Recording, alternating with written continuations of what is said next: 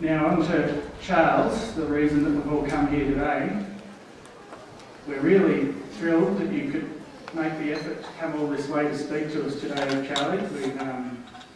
We couldn't believe it when you gave us the thumbs up.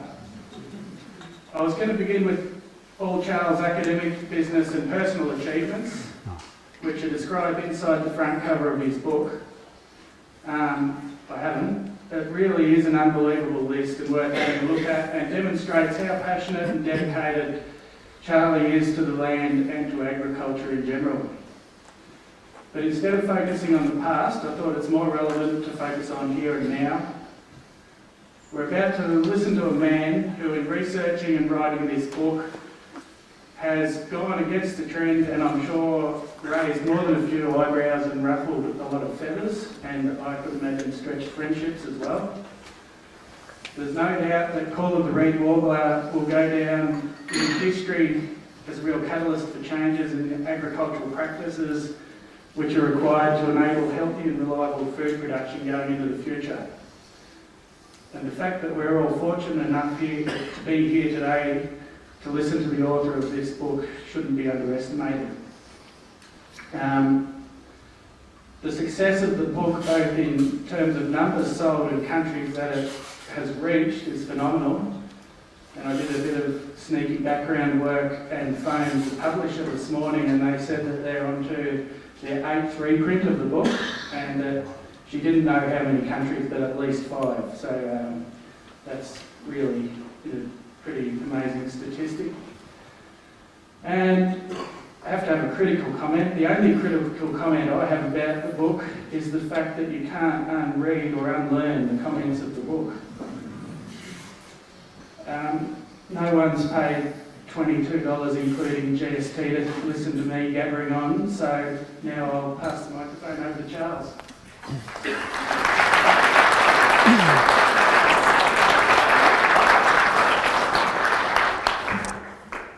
Thanks very much, Jack, and particular thanks to the Upper Hopkins Land Management Group and associated National Landcare and other catchment management groups.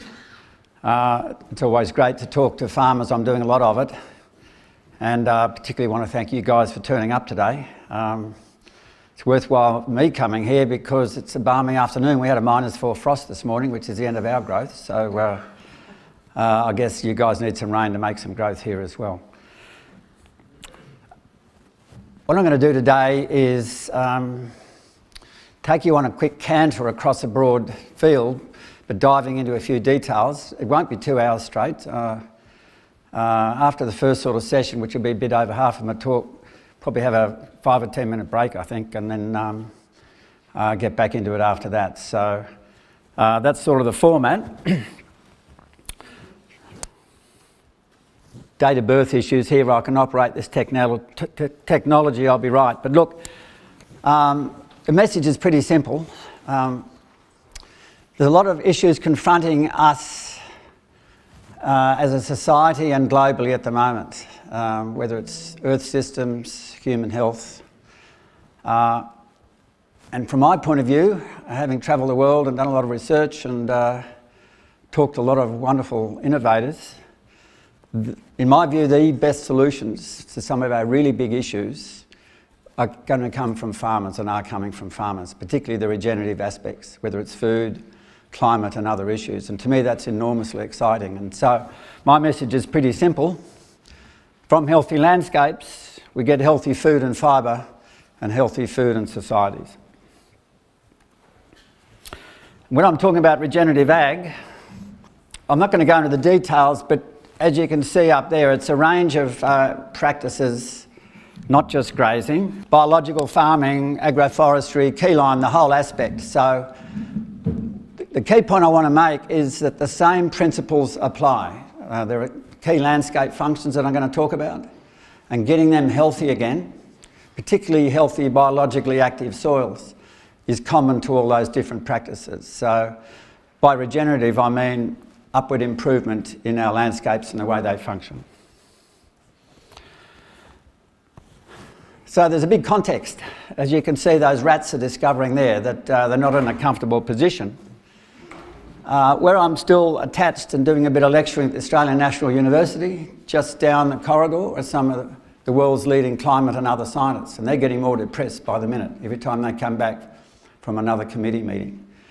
And in my view, there is no doubt that our planet has moved into a whole new geological epoch, which they're calling the Anthropocene, human-made, different to the previous 12,000 years of the Holocene, which was the ideal environment for human agriculture and therefore civilization to evolve. And I'm arguing, and I think the evidence is overwhelming, that this makes world wars even look like storms in teacups. This is the greatest challenge our species has ever faced, what's now coming in the way we've destabilised the Earth systems. And part of that is what's happened post-1950, what they're calling the Great Acceleration. And just to give you a few examples, the orange is the sort of social side. We've had an exponential rise across a huge number of indicators: population, real GDP, fertiliser consumption, energy use, water use, building of large dams, so on. And on the blue side, the Earth system trends, similar, almost parallel. The two are related, of course. Carbon dioxide, nitrous oxide, methane, acidification of oceans, crashing in fish populations and aquaculture, that sort of stuff. So that's what's behind us destabilising the Earth systems. It's this rapidly rising human population and wealth starting to destabilise those issues. And that's what we can do. That was under the Soviet era. World's fourth largest lake, bigger than Tasmania, for cotton and irrigation. That's how it's ended up. So we're a pretty powerful species when we put our mind to it.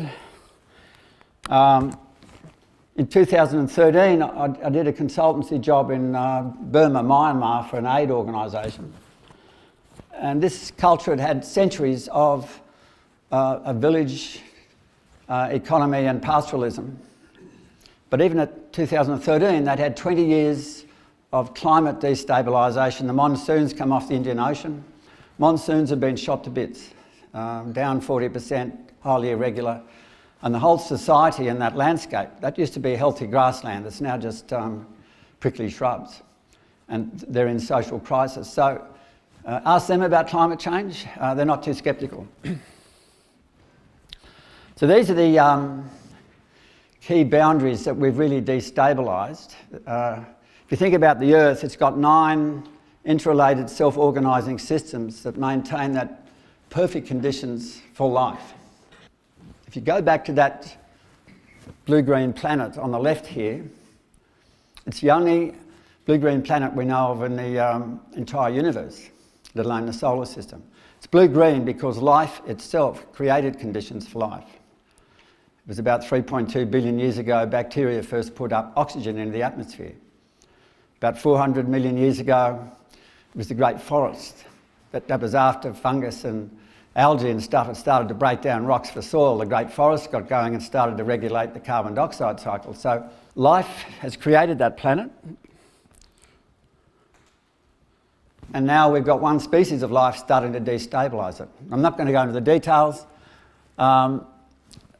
The ones in red are now into very dangerous areas, but climate change, biodiversity loss, we're now in the 6th greatest extinction event in the history of the Earth, this time caused by us. Land system change, overuse of fresh water and so on. So if you look at a lot of the literature, a key player in destabilising those, if not the major player, are the worst aspects of industrial agriculture. But as I'm going to argue, there's a flip side to that, which is that a regenerative agriculture can address that.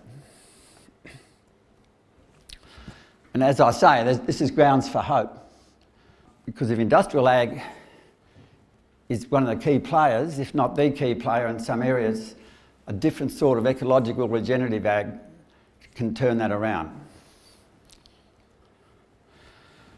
So how do we get into this mess? And I'm deliberately putting a hyphen between agri and culture because it's to do with the square foot of real estate, as one farmer said, between our ears. And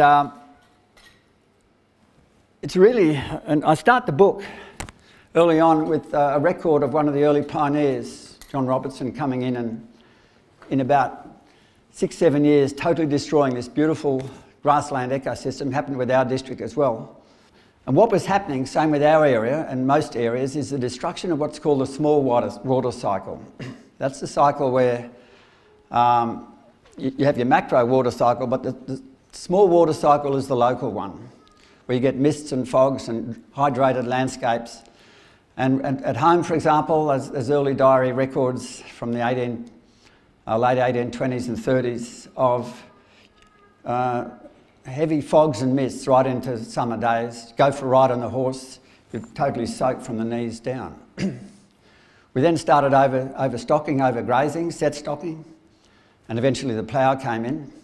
We've destroyed that small water cycle. And that's the first step in going down the path of desertifying landscapes. And there's an historical precedent. Our agriculture, Western agriculture, evolved in the Middle East, what's called the Fertile Crescent, that green, Syria, Iraq, all those countries.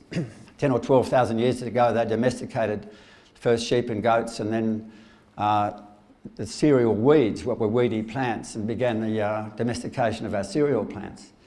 And they were rich environments, the river deltas and valleys of the Euphrates and those sort of places, rich forests.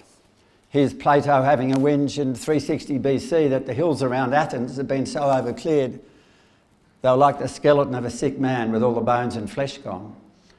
And beautiful, diverse grasslands. Have a look at those areas today. Syria, Iraq, Libya, top end of Africa, what's called the Sahel, Chad. They're all deserts, constant droughts, and a lot of social conflict. So that's what we humans, through an inappropriate agriculture, have done. We've destroyed the small water cycle, and that's the result.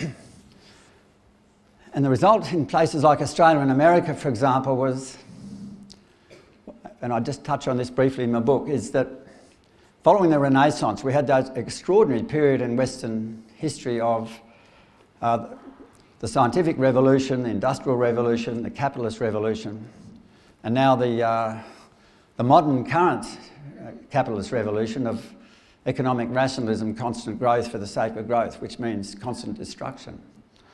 But the end result of that was, if you look at those photos on the left, whether it's a medieval peasant that Bruegel painted or an Aboriginal or Indigenous culture, they were of an organic mind where they saw themselves as indivisible from Mother Earth. What you did to the mother, you did to yourself. Didn't see themselves as separate. The time we went through that quite wonderful phase of the scientific, etc. revolutions, the downside was we'd separated ourselves, and we saw the earth now as something separate from which we extracted profit in using its resources. And that was a huge shift.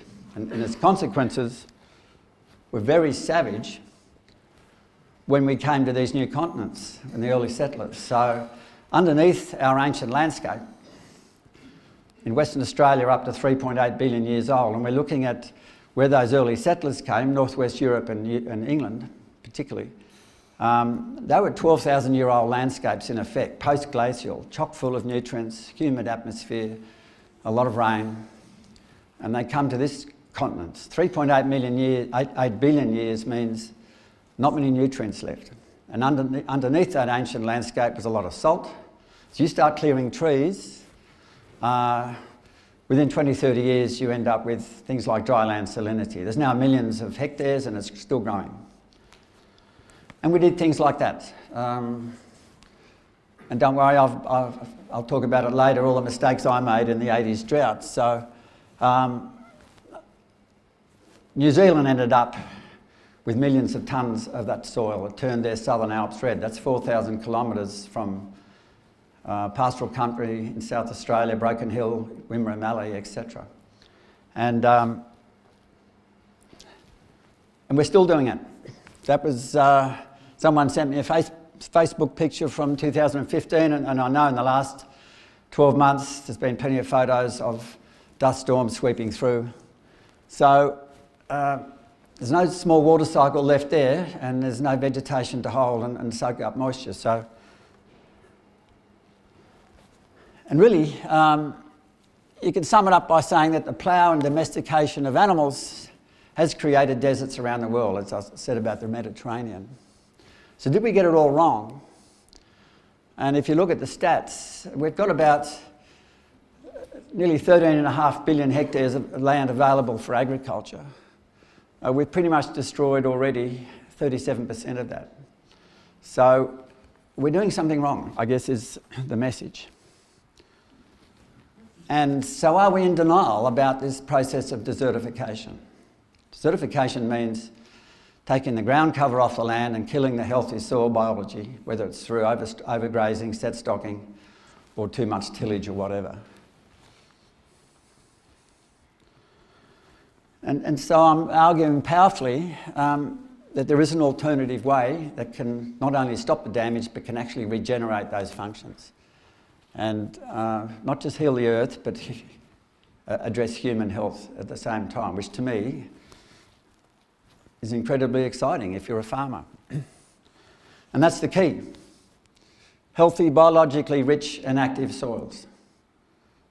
We tend not to think, I know I certainly did early in my career, that the soil is just some inanimate structure that you add a few things to, but it's actually this extraordinary ecosystem of complex life, which is what drives the whole thing. And so, to me, it's clear that, and there's just so much examples that I've been privileged to go and talk to the best operators around, that with animals and plants, we can restore our farms' ecosystems, and it can become incredibly profitable as you slash costs and run more animals, etc. And there's a whole range of ways doing it, but you can boil it down to some of the new stuff that's emerging with multi-species cover cropping, perennial cover crops, which we'll touch on briefly, and holistic grazing management of our grasslands. And for all those three key approaches, you need animals in the landscape to kickstart a process that I'll touch on later to do with the microbial world. But the first step in turning things around has to be us, and identify with this so strongly, gaining some ecological literacy, which means understanding how the whole system functions. And I certainly didn't when I started farming, and that's why I did so much damage. So the current industrial paradigm is that really nature's the enemy. We'd knock the hell out of her, chuck on chemicals or set stock or whatever.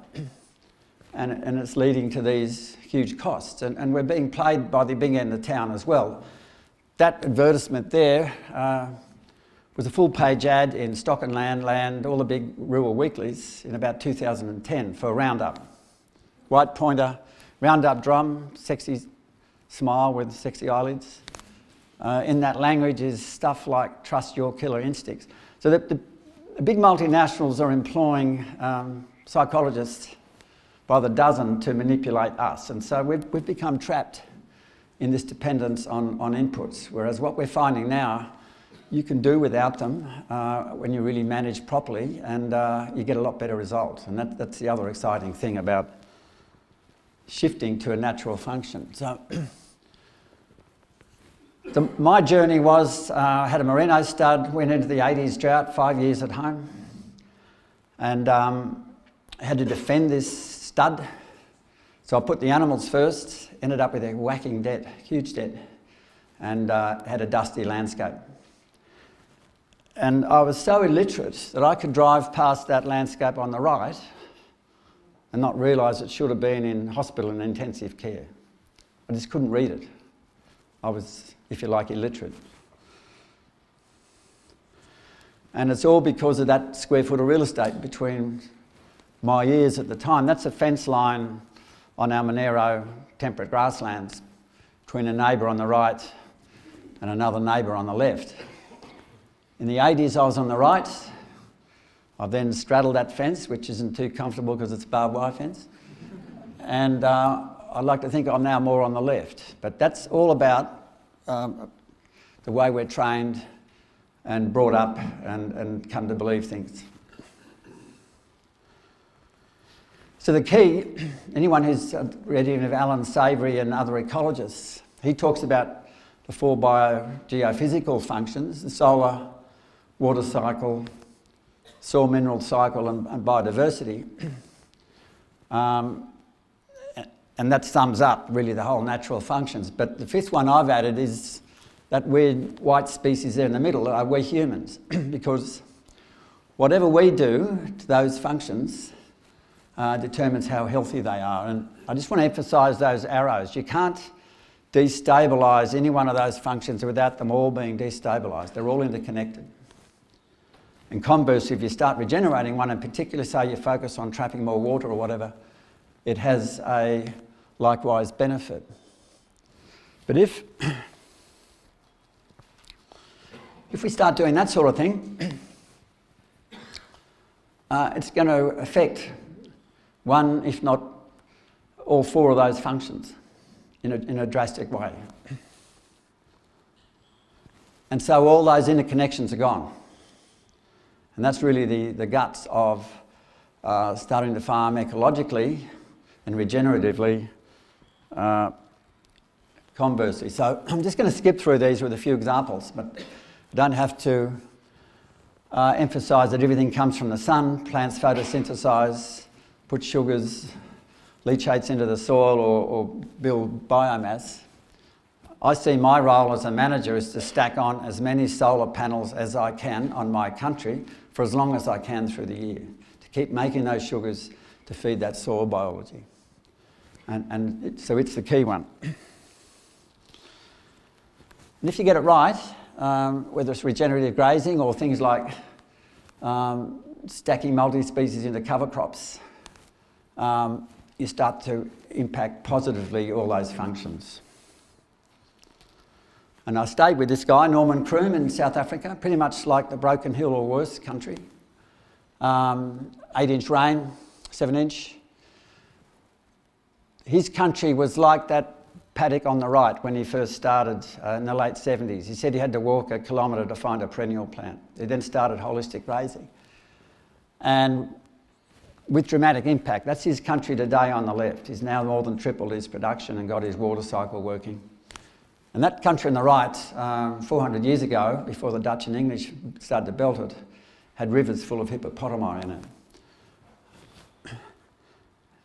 And there's plenty of examples. This is up near Bowen, 100 years, top left, 100 years of overgrazing and burning.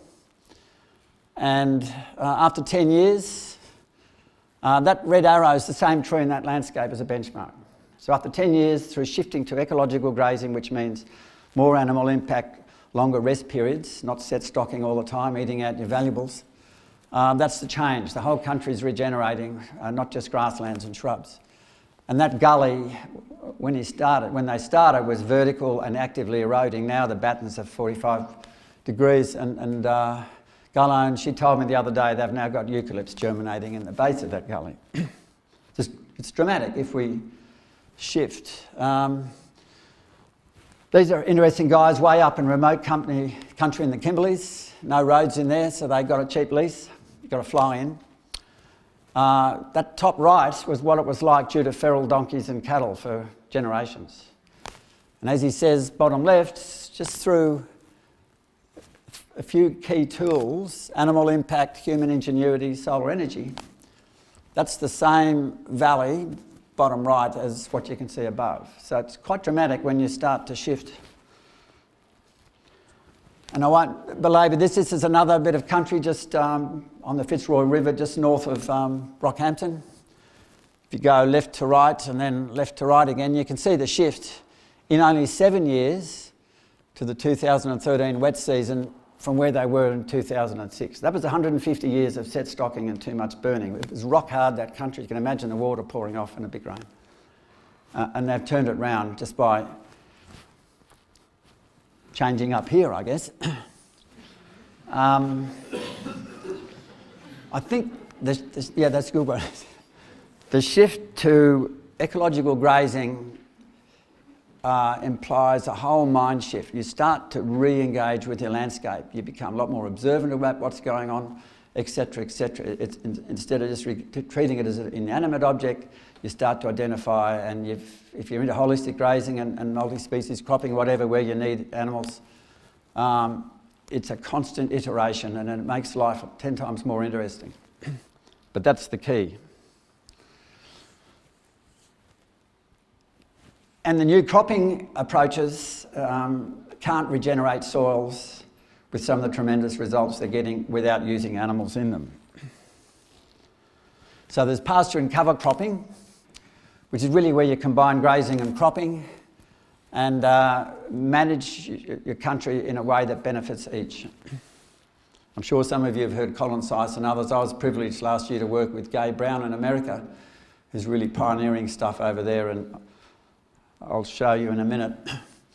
So cover cropping uses a diverse annual crop to create mulch, control weeds and improve soil health, and to cover the ground and build fertility for the next crop.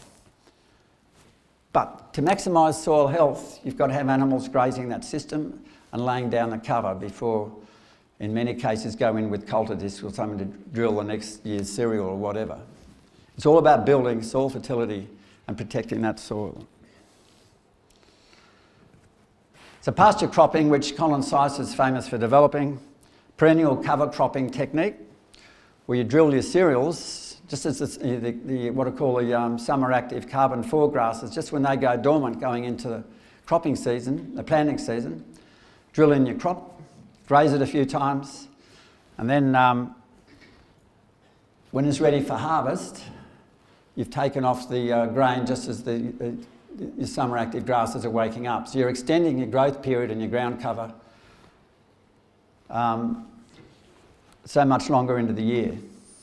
And so the animals aren't sort of a nuisance in a cropping system or a grazing system. They're actually multifunctional tools. They're rumen with similar microbes, etc. in it to the soil, are inoculating soil, walking fertiliser machines, foot massaging, and of course mowing. And if you run these guys correctly, they're going to do that multifunction to regenerate your country. Quickly moving on to the second cycle, which is the water cycle, because if you get the solar energy cycle going and you get a healthy soil, you're going to hold 1,000 times more water in that soil, which is what's happened here. This is a ranch in Mexico. That blue arrow is the same point in that landscape. And that's 27 years apart. Again, like those Queensland examples, that country was so overgrazed, so hard, all the water ran off, so it's sitting in the bottom here. On the right today, it's probably 1,000 times, 10,000 times more water in that landscape. It's just not visible. And you would have all seen this. It's plenty of photos, but that was a over 3-inch storm in 2 hours.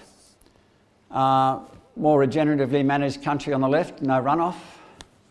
On the right, Nigel Kerrin, who gave me that photo, estimated that the farmer on the right probably lost 2/3 of that rain because it was so hard and compacted it all poured off. And it all comes down to getting deeper roots and greater soil structure. But to get that, it requires a different sort of active management. I'm not going to belabor too many of these things, but if you think about modern industrial cropping, and we now know in Australia and in America there's now a hard pan developed because there's no either perennial roots or forbs going any deeper than where that hard pan now sits. Whereas a paddock on the right that's grazed or cropped differently, you can see the roots working their way down, and that has a huge impact on water absorption in the soil and soil health. And I know when I first read the science on this, it gave me a bit of a shock, but destruction of cover by tillage and overgrazing is the main cause of desertification. And here, splash erosion on a bare soil, believe it or not, delivers more compaction than tillage. So the secret is don't get that soil bared for a whole range of reasons, which we'll touch on in a minute. Now this is a photo of American prairie in its original state. So you've got a diversity of forbs, annuals, C3, C4 grasses, all different depths, all doing different things. We start shifting to a simplistic way of farming, and that's the hard pan that develops, and you lose that benefit underneath, not just the food for all your soil bugs, but all your water absorbency and soil health. And a quick rule of thumb that a lot of the holistic grazing teachers talk about is try not to take more than about 50% of your active grass. Try and take 50% and then lay the rest down if you can, because once you get over the 50%, your root die-off goes up exponentially. You want some little bit of root die-off to feed your bugs, but not to that disastrous extent where the first rain you get, the poor old plant has to start right from scratch. And this is an example again of the American prairie, but that's actually the first perennial plant that they're now getting products from, beer and a bit of cereal flour. But that shows you the difference between why industrial cereals, which are shallow rooted, I mean, after all, they're good old annual plants. Their job is just to drop a lot of seed and not worry about going down deep and sourcing nutrients. But that's part of the issue of not using diverse multi-species cropping with your cereal enterprises. I'm just going to quickly run you through, I've just come back from America at a conference and became friendly with this guy, Alejandro, who farms in this desert that crosses into Texas as well as Mexico, and that used to be grazed there. That's why they've got a fence there. And I'll just quickly flip you through. I mean, you can get spectacular results with grazing in subtropical and temperate areas with rainfall like we all experience, in theory anyway, when we get the rain. But what these guys are doing in deserts is quite remarkable. So that's what it looks like. It used once to have millions of buffalo grazing over it, just like North America and Canada. And then set stocking and overgrazing has led to this situation. Bared off the nourishing deep-rooted plants. And it's the same applies here and in Africa and South America. So it's a common example. Deep gullies, pretty horrendous stuff. It was never like that. It was covered in healthy grasslands before they settled it earlier than North America, but it's a pretty similar pattern. And now they're doing that in that same country. And through using large mobs of cattle, high density, long rests. If we have time tomorrow, I'll show you a brief video on it. And really, that's the secret. Once, in our case, it was about the 1870s, we got industrial fencing wire, enabled us to build paddocks, shove the stock in there and leave them. So set stocking was really exacerbated by those technologies because we didn't understand holistic grazing. And if you talk to some of the ecologists working in landscape ecology, they talk about resilience theory, that once you've degraded a landscape, you drop it down to a lower level. It's not going to regenerate itself without a huge injection of energy of some sort. And so Alan Savory, for example, has been belting his head against rangeland scientists for 50 years who despise him because he's got a solution. And they say we've got to lock these national parks up. But they never improve, they stay like that. Because you've got to do what these Mexican graziers are doing, and some in Australia and Africa, and that's put animals and energy into the system. And there's some good examples in Australia of ponding out in the semi-arid country, holding water with a bit of vegetable matter, but it's only healing small pockets. And the same's happening in Mexico. It's not changing broad landscapes. That's the African herd, and I've deliberately put that sort of artistic representation on the right there to show you that these big herds, it's not just animal impact and urine and dung, there's energy going in. And that's really the secret that Savory and then later Stan Parsons and people like Terry McCosker and others are brought to Australia. And the bison were doing the same in America, Canada, America, United States and Mexico. And people say to me, yeah, but Australia didn't have any of these animals. Well, we actually had megafauna until the last big wipeout about 50,000 years ago. But we've got quite a few African grasses, light seeds that have come over. And that's why holistic grazing is also working in Australia. The same principles apply. So that's Alejandro's property on the right. Only 6 inches of rain last summer, probably sound familiar to all of us in the room at the moment. And that's just traditional management, set stocking, and this new ecological grazing on the right. And so the simple message is we need these large mobs judiciously managed, giving the country rest and density impact, and that's behind the holistic grazing revolution. And they're also doing this. This is in that desert country. He had spot sites of cow manure, and those guys, dung beetles bearing it. And research over there and elsewhere shows about 2/3 of those cow pats are going into the soil to start build the soil biology and nutrients. So that's the end of that, and the water cycle. So this is the key one, of course, other than solar, and they're all key, but I know from my point of view, this is the one that I ignored, the role of a healthy, diverse soil ecology.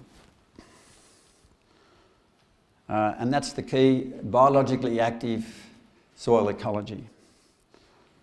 So soil microbes and other soil life, they need plants for food.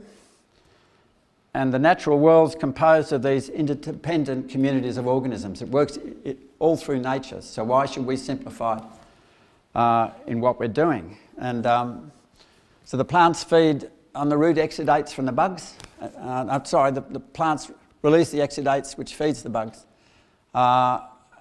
And that's how the whole system works. It goes round in a circle. And a rough analogy, what we should be aiming for is having that iceberg look. We should have a lot more life underground than the equivalent weight of our livestock sitting on top. That's what healthy soils are, extraordinarily full of life. Unlike that was healthy, diverse prairie. 20-foot deep roots, a bit of overgrazing and then put the plough in and then droughts hit. Straight into desert, and that's what the American Dust Bowl was all about. So that's the key, this healthy soil food web across the whole spectrum. That's the gold mine we've got to nurture. And particularly things like the root fungus, the mycorrhizal fungi. There's a few varieties we won't go into, but if you don't have them, you've got plants that look like that. If you've got the root fungi, they're microtubes, you can't see them, called hyphae. They're the guys that have a partnership with the plants. Plants release the sugars. Their part of the bargain is to go out and source the nutrients for the plant. Can be up to, in a square metre of soil, cubic metre of soil, could be up to 25,000 kilometres of those microtubes working away for you. And the nutrients they bring in are what goes into healthy food. That's the equivalent of a cubic metre of that small ute. If we then go in and spray, overgraze, over-fertilise, we kill off that fungi. You're left with your drug addict cereals waiting for their dose of NPK, etc. And those nutrients are not getting in to the plants and into our food. These mycorrhizal fungi are incredibly special guys, but they're all playing a role in there. And they play a multiplicity of roles as well. The other bugs in the soil love them, and they can be pretty aggressive on dangerous nematodes, etc., etc. So they're worth nourishing. In 2011, I was cutting across the head of the Liverpool Plains, and I'm just reflecting on that dust bowl in America's scene, let alone our sort of Mallee, Wimmera droughts. It was a dry season, about 8 mils of rain, 12 hours before I took this photo. So I came through the next morning, and these are some of the best soils in Australia, and I stopped. Hopped over the fence behind the railway line and had a look, and those soils were totally dead, thick crust. They'd been so over-ploughed, over-fertilised, overworked. That rain should have gone in 5-10 minutes, and it's sitting there 12 hours later. So no soil biology, no depth, no structure, no aggregation of the soil particles. And if you've got no cover on your soil, I guess you guys that identify with 41 degrees centigrade as well this last summer. We had our first 40 degree in the Monero. And there's been hotter stuff out in the cropping zones of the Riverina, etc. But only you get down half a centimetre, you get this baking effect. And your soil temperature goes up to over 60 degrees centigrade. Well, that kills any biology under that soil. So cover is so critical in cropping and grazing. And these guys have just come out of left field. You guys would laugh at that soil. It's pretty much beach sand, literally in the northern cropping zone of Western Australia. And they're big croppers. In the last 9 years, which has mainly been drought, when well over 60-70% of the wheat belt in the west has gone into big debt. These guys have grown from 600 acres to 30,000.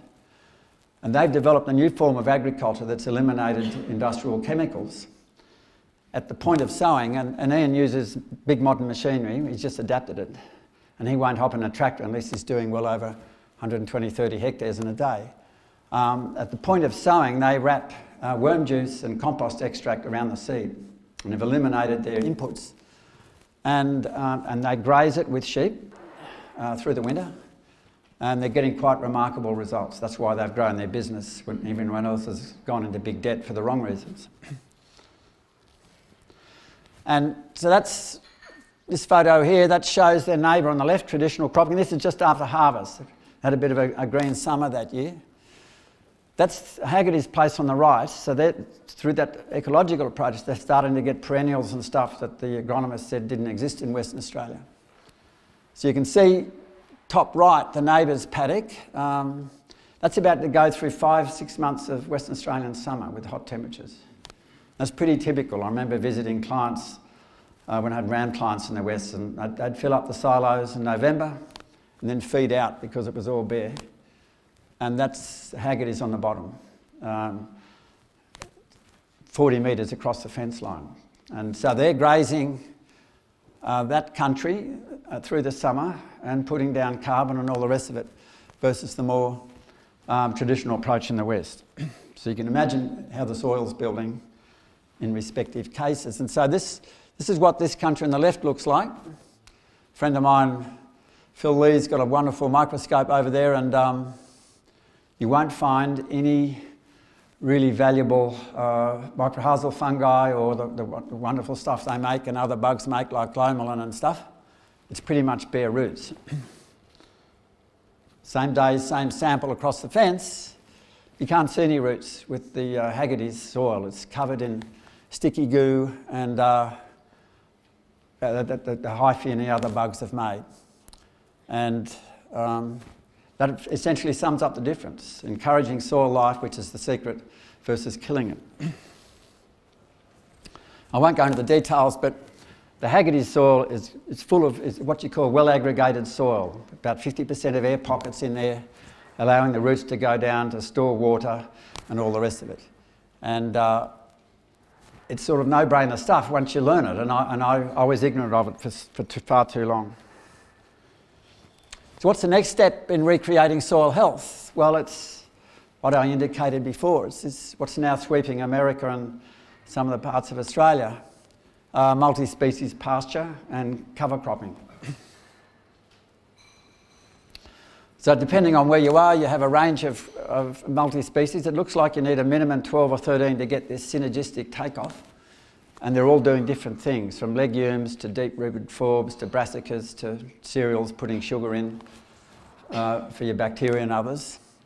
If you look at bottom right, if you graze it and lay down some cover, come harvest time, you can take off a cereal harvest over the top of that. And that's how it's working. And guys like Gai Brown in the States now, pioneering it way up in the prairies in North Dakota, is getting 400 or 500 emails a day from farmers who are hitting the wall under the industrial system there. And this is Gai Brown. I did a gig with him last year in the States, extraordinary innovator. And you can see how he's drilled his cereal on the right there into ground that's covered that the animals have laid down. These animals, bottom left. And the animals are fertilising and creating impact and all the rest of it. So that's one of his tools, but he's got five basic principles for soil health. And this guy's a really serious cropper. Disturb the soil as little as possible. Try and get 100% cover on it. He calls it armour. You need a huge diversity of plants and animals. He uses not just cattle, but pigs and other stuff. You don't have to, but diversity is one of the great words in ecology. You want your living roots as long as possible, punching in the sugars for the soil. And you've got to have those animals into the system. So you're actually stacking in another enterprise that's benefiting the whole thing. And he took this sample, that's what his soil, that compacted soil on top of that shovel, that's what his soil was like before he began about 12 years ago.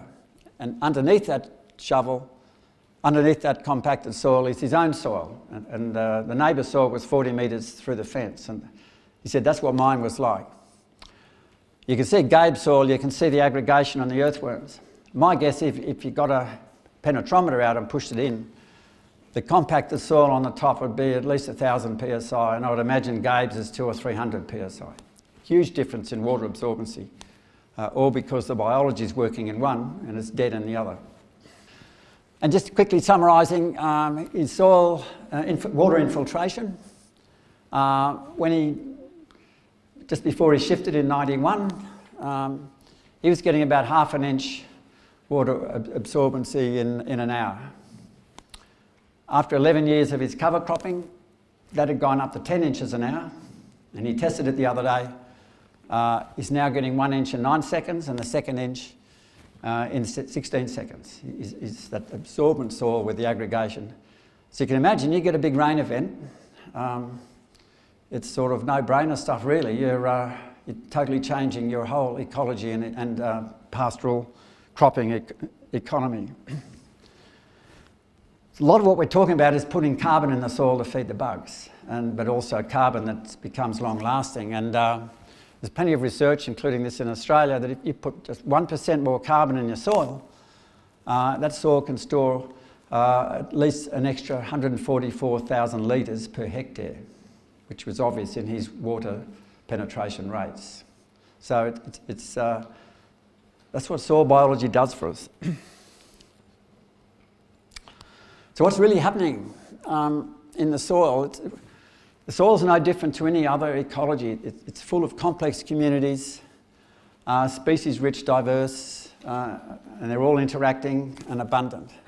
So why do we think that underground's any different to bush paddock or diverse pastures above ground? And so why do we destroy that complexity? I remember ploughing a lovely basalt and red granite country without knowing what I was doing. So soil organic carbon, it's the key driver. You've got to have that alive biology, giving you aggregation and all the life that comes with it. So how do we get there? You need that animal density, because we're talking about changing soils. You get to this tipping point, which I'm going to touch on briefly in a minute. You either have diverse grasslands or this diverse multi-species cropping approach. And once you get to that critical mass, if you've done that just long enough in the right way, we get this remarkable self-organisation and sort of a tipping point that occurs. which leads to really rapid soil building. And that's got a name. It's called quorum sensing. I mean, it wasn't until Christine Jones and other soil scientists started to interact with microbiologists, they said, yeah, well, we've known about this quorum sensing business for the last 15 years or more, and we've now put the picture together. We now know that between the plant and the soil there's extraordinary communication through chemical language. And actually that communication, this is a mind-blowing information that's emerging. We have this communication across the animal kingdoms, phyla, genuses, species. So plants are talking to microbes, microbes are talking to us across the whole spectrum. So it's a real brain rattling thought that they're not talking in Latin, French or English, they're talking in chemistry, hormones, pheromones, enzymes and stuff like that. But that's the basis to this flip or turning point that soil biologists call quorum sensing. So as we build soil, we get this desirable biology, and if you get enough of it and do the right thing, you get this tipping point. So these mycorrhizal fungi I spoke about, by and large, the more of them you got, the more the other bugs love the whole situation. I'm not going to get into the detail, I just want to throw this idea at you of why we get this tipping point and this extraordinary quick turnover. Essentially, in this case, this plant is short of nitrogen. So it's released a chemical signal, flavonoids in this case, sort of a hormone compound, which bacteria in the soil have picked up, and the rhizobia form nodules, grab some nitrogen, resolves that. There's this communication going, and the same happens with disease. So, like I'm saying, I don't want you to get too hung up on a huge amount of research from the microbiological world, but that communication is across the spectrum. And this quorum sensing thing that they're talking about, this tipping point, is when we develop rich biodiversity above the plants and below the ground. And that's when you get this sort of magic result that builds soil like Gabe Brown was just showing us. And again, don't get hung up on this, but this is an example of what happens. You haven't got enough density in the soil here because it's not had the right management or conditions, but eventually when you get that middle one, you get the density. In this case, there's been a viral attack on one of the roots in the plant. They form what's called a biofilm. The message has gone from the plant, I'm being attacked, and the attack bacteria have come in and knocked it over. What's going on underneath is that bacteria are switching on and off plant genes to help in fighting the disease. And I'll touch on that a bit later. That's called epigenetics. We're only just discovering this remarkable stuff going on underneath. And so just to summarise it up, quorum sensing, complex communication with all the bugs and across the species under the ground. You've got to get to this critical tipping point, which we as managers create, whether it's grazing or cropping. And that communication is across the spectrum. It's sort of mind-blowing stuff, but it's the first explanation now we know why you get those transformations in the desert with grazing and some of the remarkable stuff that Haggertys and people like that are getting. So we do that. What are the chances of us getting tipping points with that sort of an operation? No quorum sensing in those soils. So just quickly, I'm not going to touch on this too much, even though it's equally important, the role of biodiversity and pest and insect and plant, etc. diversity. The Landcare groups around Australia have been fantastic, and the CMAs in developing this. And we just haven't got time today. I just want to put it up there as one of the key factors, and I could give you dozens of examples. But I won't, just because of time. So I was going to say we have a smoko break, but how are we going, Jack, do you think? Will we keep rolling? I don't want to put everyone to sleep too quickly, but is it too early for a break? We're going okay for time? Why don't we have a 10-minute break? Quick break? Yep.